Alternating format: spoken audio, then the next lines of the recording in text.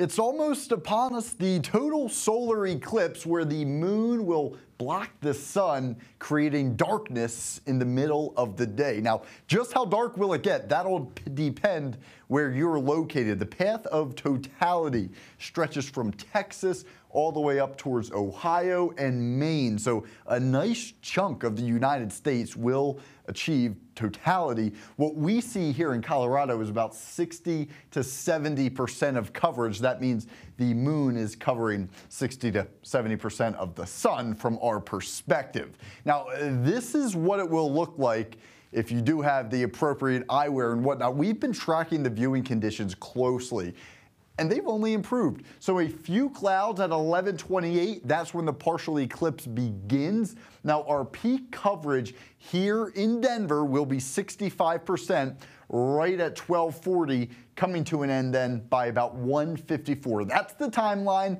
You will be dealing with a few clouds, but this is the coverage that we see. So it's over 50%, right at about 65.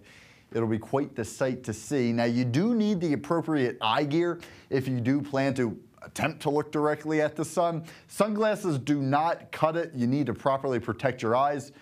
Otherwise, in 20 years, you won't be able to see the next eclipse. Now, here's another idea if you weren't able to get any of the proper gear. You need a shoebox, tape, paper, scissors, foil, and a pencil. This is very simple to make. What you're going to start out doing, cut 2 squares out of the same side of the box, and then you're going to proceed by adding the tape to the foil, taping that onto one of your holes, and then you can simply poke a hole in there with the tip of a sharpened pencil. So it would be a small circle.